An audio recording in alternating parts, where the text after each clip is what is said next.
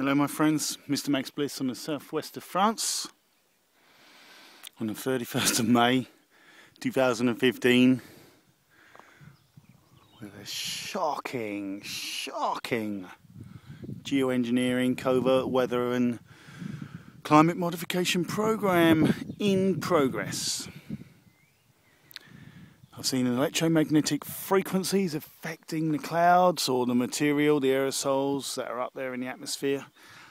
It was cold when I came out for a walk, and the sun behind these contrails or artificial clouds is now intensely burning. So I don't know if this is a photophoretic effect on the nanoparticles that have been sprayed into the atmosphere, directing the energy of the sun to the earth, intensifying it, as was written about by Edward Teller et al. In his 1997 paper, suggesting putting metallic nanoparticles into the atmosphere that could be aligned to either warm or cool the planet. I don't know if this is a side effect of the ozone being depleted by the various different particles that have been talked about spraying into the atmosphere for solar radiation management, because all of them have the effect of depleting the ozone. And when the ozone is depleted, the harmful UV radiation from the sun burns the surface of the planet, heating it up. But I have felt now there is an intense burning, which is remarkable because it was very cold earlier on. And now it is heating up, and look at these rain clouds that are building up. Not all the contrails are the same, my friends. Some of them are feathering out like the mare's tails of the contrail cirrus. And other contrails are behaving in different ways, which is remarkable really, considering we're being asked to believe it's just a normal phenomena of planes flying through very moist, cold atmosphere with a relative humidity in the atmosphere above 60 to 70%. That's what we're being asked to believe. Rare, succinct, discrete conditions necessary for a contrail to form. But we see this on a regular basis, if not a daily basis. You're being asked to believe that's normal. These skies that you never used to see during the 1980s, you're being asked to believe that's normal. It's just an increase in aircraft. That's all it is, apparently, according to the debunkers and the establishment that want to create a one world government system they call the New World Order. They're using this covert weather and climate modification program to con the masses into believing the hype and the media hype about global warming, anthropogenic global warming. Well, there's been 100-year-long plus serious scientific investigation by the world's leading physicists and scientists into how to modify and control the weather. You had presidents like Eisenhower, JFK, Nixon, Ford, Johnson, all talking that weather control is the highest priority.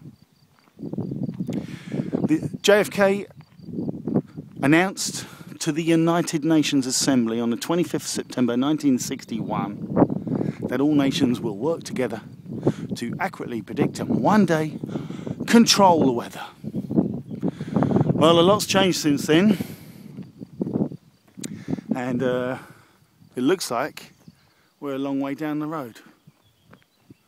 It looks like they certainly can, but they don't tell everyone about this because it's part of an agenda, you see. Because they want this new world order, they want a slave system, a very tight matrix using scientific technology to create the infrastructure necessary for total monitoring, total control, the dumbing down of humanity, the altering physiologically of humanity using nanotechnology, using biosciences, the GMO food we're being swamped with. It just won't go away, even though nobody wants GMO foods. But of course, our covert weather and climate modification program, which definitely has been running since the 50s,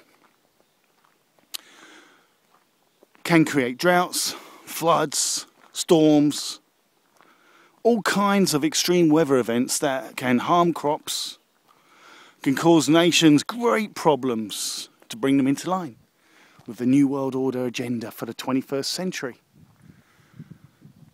So you could see the motive for the powers that shouldn't be, those that start all the wars and create economic woes for various nations all around the world until they come into line with the agenda, till they realise they have no choice but to capitulate and acquiesce to this horrific criminal elite running this world through the banking system, the corporations, and controlling science through the Royal Society, filtering technology for controlling humanity and altering the way we live.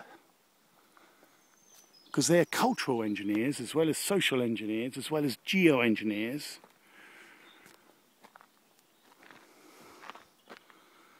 And they are able to control the weather and have been for quite some time. Just have a look at the effect of dry ice, CO2.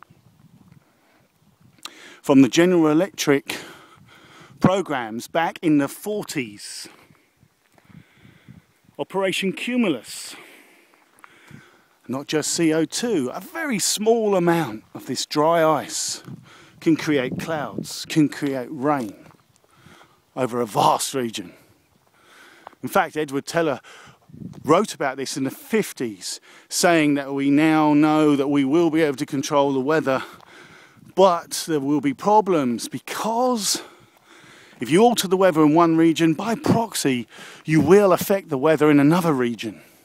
You're affecting the balance. You're changing what should be going on. So they've known about the problems of a wide-scale weather modification program. In the 60s, there were farmers that successfully sued companies or even the government that were involved in the US with weather modification because they lost crops. So they've always known there would be problems. In 1952 in the UK, the RAF, working together with the Met Office and international scientists through Operation Cumulus, because it wasn't just in America, they killed 35 people and created a disastrous storm that wiped out a small town called Lynmouth. But of course that was denied for 50 years. So they know there are hazards.